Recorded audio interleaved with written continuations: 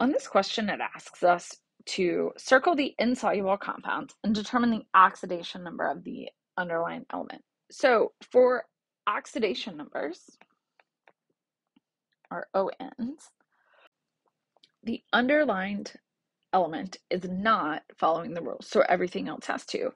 So for this first one of AgCl, the chloride has a +1 based on its charge. Nope, it has -1. So therefore the Ag is +1. So that would be our value. For SROH2,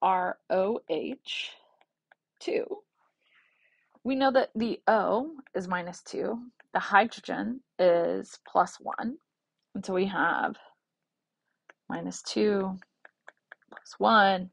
This gives us a total of -2. Therefore, the strontium has to be +2.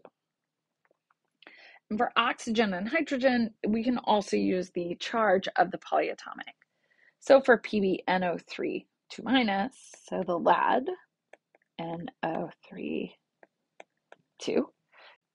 So for this, we need to remember that the nitrogen in this case is the counterion. So it's functioning as the cation. So the nitrogens are both +3. And we have 6 oxygens. So we have -2 times 6. So we have -12 and +6. Add those together, and this tells us that the lead here is +6. So this is the oxidation number. It is different than the charge. So it's okay that they don't add up. So then over here on the other side, it also asks us to circle the insoluble compounds.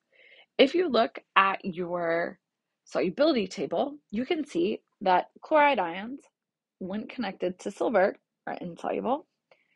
All nitrates are soluble, and hydroxides, when connected with strontium, also insoluble.